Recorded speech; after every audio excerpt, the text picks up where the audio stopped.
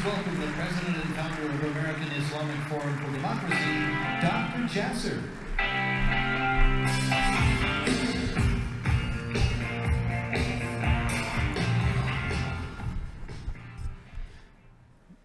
Well, good afternoon. It's an honor to be here. I'm humbled to be here.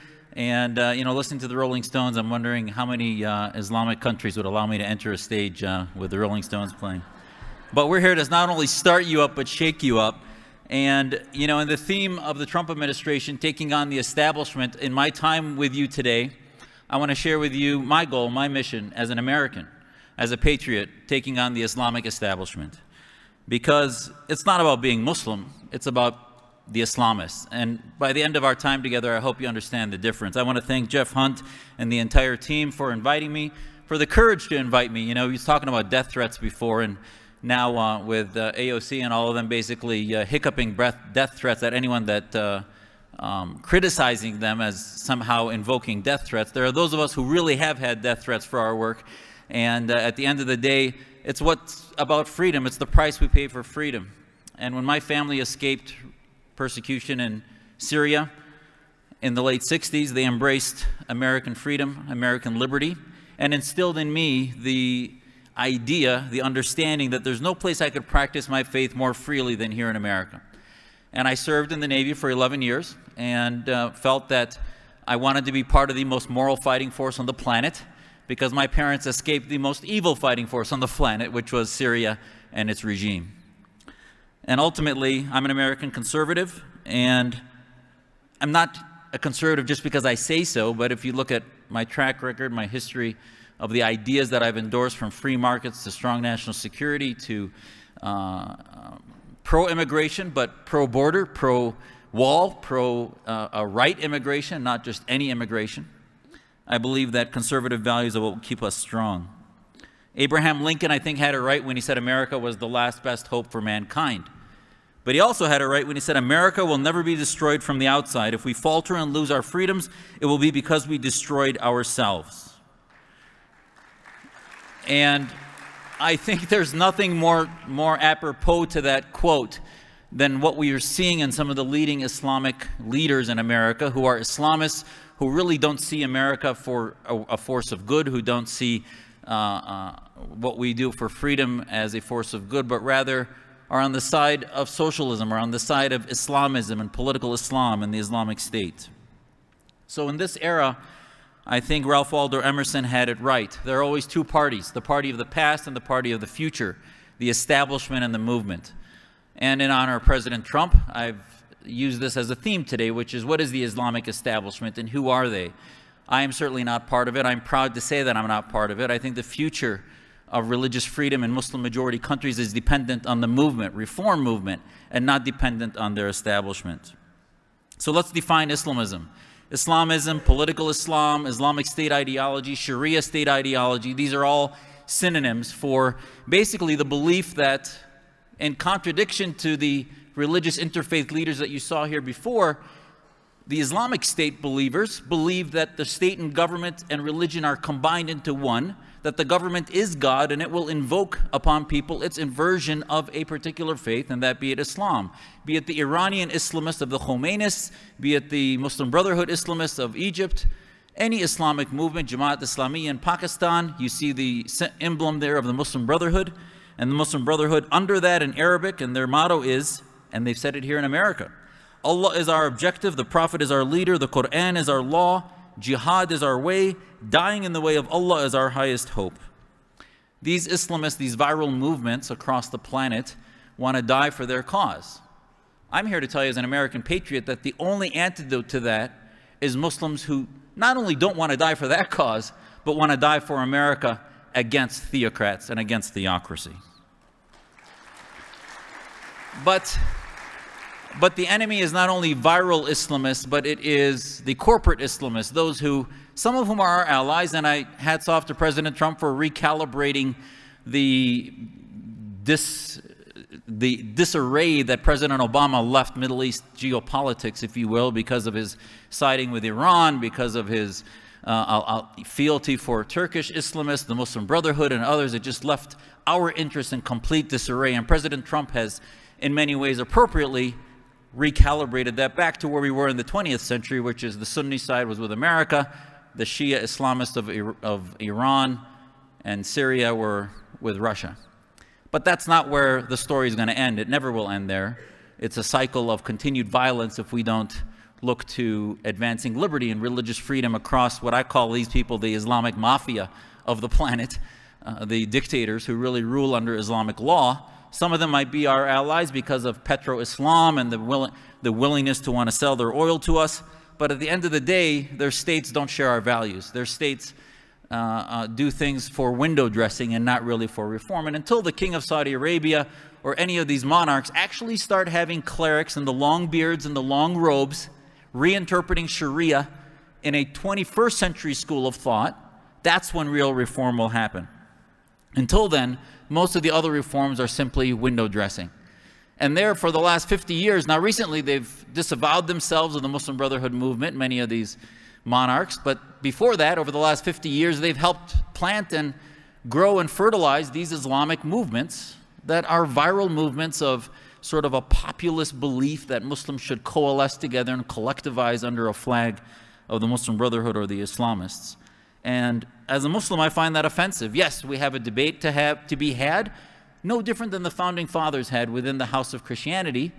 There is a debate within the house of Islam that the theocrats don't represent our faith, that we can establish governments that are based in the equality of all under law, all under God, and that we reject anyone, especially men in robes and beards, telling us which form of faith to practice and making our laws for us. So I ask you, are we fighting, are we advocating for the same rigor of Western values and liberty as the Islamists are fighting globally here? And if you look across the planet, where is religious freedom defended, you'll see that the only places where it really is by culture is in the West, in Europe and especially in America, Canada, and in Western countries and NATO countries. Now, if you look at Muslim populations in that area, there's a small sliver that shares those ideals and have the laboratory here in the West to do the work for religious freedom, for the reforms, the deep reforms in Islamic thought and interpretation of our scripture that needs to happen for change that can happen, which is in that sliver in the areas in the West. Now, in the Muslim majority countries, they all live under some form of autocracy, be it monarchies or theocracies or military dictatorships. And people like me, even under governments that are allies like Egypt or Saudi Arabia, have a life expectancy of a few months. You can't advocate for reforms and advocacy of the free speech of individuals to speak against the clerics in governments that are theocracy. My book is about that. My battle of my life has been about that. It was why I'm not only an American patriot, but why my family escaped and embraced Americanism from the day they stepped off the airplane and came here legally seeking asylum. My father's translation of the Quran, I think, is one of the things that ultimately taught me how to look at my scripture in a way that was compatible with American ideals. But it really doesn't have the same fuel as the petrodollars of the billions spent on translations of the Quran that are antithetical to Western ideals and need to be dispelled. You'll see even individuals like this man in the center, Siraj Wahhaj, who when I was in a Navy uniform in 1995, held up the Quran at the Islamic Society of North America and said that it is his mission as a Muslim to make America into an Islamic state and replace the Constitution with the Quran. I went to the mic at a conference larger than this and said, this is sedition, I reject your values. And this is in 95, just to tell you I'm not a post-9/11 activist in this issue. And also to tell you that this man is still on boards of many major Islamic organizations, and yet I show you pictures of that New Mexico compound where his children and grandchildren were established terror compounds, and yet he disavowed himself of violence. You see the main fatwa factory in America produce fatwas that American Muslims should not participate in our Pentagon, in our border services, in our police, etc., because they are anti-Muslim. Yet none of you probably have ever heard of the American Muslim Jurists Assembly, which is producing fatwas, religious rulings for most American Muslims. We are asleep, we are anesthetized because of political correctness to what's happening in our shores that's destroying the most valuable assets in this global battle for religious liberty, which are American Muslim patriots. And yet in Congress now, we see icons that are becoming icons for the left that are representing this merger I've known about a long time. And by the way, as much as I detest almost everything Ilhan Omar stands for, except the immigration icon that she represents as a welcoming country that embraced her family, everything else of her ideas I reject. And yet she somehow becomes a representative of American Muslims. Rashida Tlaib there becomes a representative of American Muslims despite her vicious anti-Semitism and anti-Israel stances and promotion of BDS, which is basically a global movement to do away with Israel. And yet, the platforming of them, I will tell you, is actually a good thing, because Americans are finally waking up to who is leading our community. These are the ideas in the mosques across America. These individuals did not come to the standing they have by accident. They came there because of a byproduct of an ideology of Islamism that sees Muslims as victims, that sees America as the oppressor, that ignores the Maduros of Venezuela, ignores the Islamists of the Khomeinis of Iran, and the Wahhabis and the Islamists, the real cancers in our community, and blames the beacon of freedom that welcomes their family for their own ills. So you're starting to get a clinic into that, and their platforming is beginning to educate Americans, but now we need to take them on. And we take them on by recognizing that American Muslim identity is something we need to engage. Are we engaging Muslims that believe in dying for America, or are we engaging Muslims that believe the only thing they die for is jihad? I served, as I said, in the Navy, and I think ultimately that many American Muslims believe in service, be it in the military or wherever they may serve, and yet their voices are being drowned out by the polarization that's happening, especially from the left, that uses identity politics as a bludgeon against anybody that wants to take them on. And they exploit my faith, which is an idea, and they racialize Islam. Islam is not a race, it's an idea. And they gaslight all of you, and they gaslight America into thinking you're racist because you want to take on not a faith, but a political ideology of theocracy that is incompatible with Americanism. My son and I visited the Jefferson Memorial and read the inscription there that says, "I have sworn upon the altar of God eternal hostility against every form of tyranny over the mind of man." That was Jefferson speaking to another doctor, Benjamin Rush, in 1800. So the tie of God to freedom, God to religious liberty, is something I am with you to the death. And this is something that American Muslims, many of whom have come here to celebrate and embrace, and we are a part of our Muslim Liberty Project, and our kids are part of that legacy. And yet there are other schools like this one in Philadelphia that's teaching their kids basically mantras from ISIS about chopping off heads, crushing Israel, crushing the Jew, etc. And these are things that you need to know about. These are not one-offs. The Muslim American Society that has an affiliation with that school has many schools around the country that I think it's sad that you have an Israeli organization, Memory, that's putting out videos. They just put out a video 2 days ago about all the radical sermons in American mosques from an Israeli organization. Where are the Muslim organizations in America like ours? Where are the American organizations taking on these sermons that are happening in our mosques?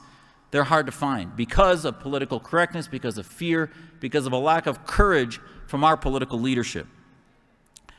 This is AJ Plus. They have millions following them. It's an anti-Semitic platform out of Qatar, state media out of Qatar, and yet they reach out to millennials. Here was a Holocaust-denying video that they pulled off within a few hours, and yet used every means necessary to make sure none of you could see that video, and yet you'll still find it on my Facebook, despite all of their legal threats and otherwise.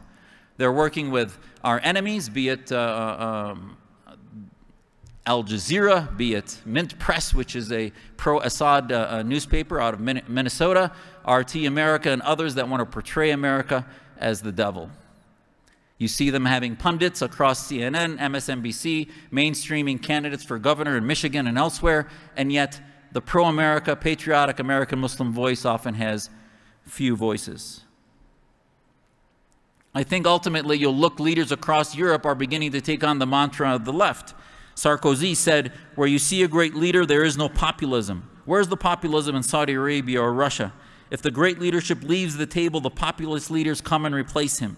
Modern democracy destroys leadership, he said. And then he goes on to say, the great leaders of the world come from countries that are not great democracy. This is President Sarkozy of France talking at an Abu Dhabi opening of the Louvre. He should have his presidential libraries, if they exist, removed from Paris to be saying that. And yet this is what's happening with the merger of the left and the Islamists, is they're beginning to denigrate our institutions that are at the core democratic. The Arab awakening was an opportunity for freedom to begin to spread. It did not. In Syria, it has grown into even a genocide, and half of their population is displaced. For change to happen, studies have shown all you need is 10%. We saw it with the Tea Party and the conservative movement, and you saw it across the Middle East with the Arab awakening. All it took was at least 10% of the population to get to the streets, and those governments fell.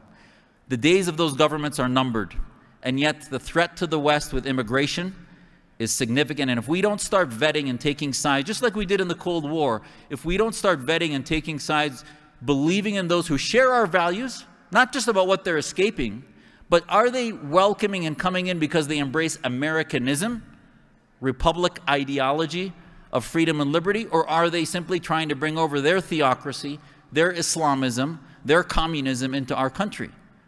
Well, I wouldn't welcome them, and we should not. But like my family, we should welcome those who share our values, and that's part of our national security. That should be part of our public-private partnerships and institutions. Our institution is about building, just like in the Cold War, many of the think tanks in Washington now are byproducts of the Cold War, be it AEI, Heritage, or otherwise. American Islamic Forum for Democracy, we believe, is part of that. We hope the Establishment Clause right now, as you look at where the Islamic house is, we are at that same stage that the Founding Fathers and before in the Enlightenment were in the 16th, 17th, and 18th century. That's where Islam is today. And we need to begin to support Muslims that are against theocracy and believe in American ideas. I believe the civil rights movement of today is inside the mosques, not just about the 1% of American Muslims, but about those globally who are a quarter of the world's population. Because listen, ladies and gentlemen, and I'll leave you with this. If we Muslims get this wrong, if Iran gets a nuclear weapon, if the Islamists and the militants continue to dominate our countries, the world will never be safe. A quarter of the world's population cannot continue to get their theology wrong and not believe in religious freedom and continue to leave the rest of the world alone. That's not their plan. So we need to have an offense. We've not had an offense. We've been playing whack-a-mole. We've been playing defense for generations, and the time is now to stop. And as a conservative, I'm here to tell you it's time to take offense in the ideas of liberty. This is our Muslim reform movement. There are many of us doing this work, not just our organization. We have a declaration, find it. If Muslims support this declaration, they're part of the solution. If they reject it, they're part of the problem. Our legacy is to believe in American values and build institutions that do that. Find my podcast, Reform This. Find our websites, Take Back Islam, and our Muslim Reform Movement website. Here's my contact points. God bless.